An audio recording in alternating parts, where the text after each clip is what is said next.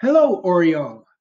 I hope these stories start a love for reading in your heart, like similar ones did when I was your age. Listen closely. I'll be asking you some questions about the story after we are done. Ready to read along? Today we're going to read The Dog Show, written by Anne Harth. Ready, Pip? Abe brushed his dog's black curly hair. Today is the city dog show. He clipped a leash to Pip's collar. Abe and Pip walked to the park where they saw many dogs and their owners. They saw a girl with straight blonde hair. Her dog's fur was straight and blonde too. Do you have a park by you that has many dogs and their owners? I know I do. They saw a boy with brown wavy hair.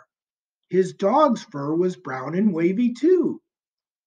They saw a woman with red frizzy hair. Her dog's fur was red and frizzy too. Hi, Abe, Rudy said as she walked toward Abe and Pip. She bent down to pat Pip. Hi, Rudy. Have you noticed anything strange? He pointed at a man with short, stiff hair. His dog's hair was short and stiff too. Rudy looked. She shrugged. I don't think so, she said. What's strange? Just then a little dog walked by all alone. He had long, curly brown ears with blue ribbons tied on. They looked like pigtails, Rudy laughed. A girl ran over to Abe and Rudy. She had long, curly pigtails with blue ribbons. She looked worried. Have you seen my dog? She asked. Pip pointed at the little dog with blue bows. He's over there. Thank you. The girl ran after her dog. Now do you see it? Abe asked Rudy.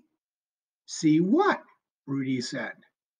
The dogs have the same hair as their owners. Rudy looked at Abe. She looked down at Pip. You're right, she said. She pulled Abe and Pip over to a store window. Look! Abe looked at their reflection in the glass. Pip looked great. Her black curly hair was shiny. He looked at his own hair and laughed. His black curly hair was shiny too. See, he said, the dogs do have the same hair as their owners. So we'll ask some questions. What color hair does Abe have? It's the same color hair as Pip's. Where does the story take place? What is Abe's dog's name? And where is the dog show? I've had fun reading to you, ORIOL. I hope you enjoyed listening. Take care.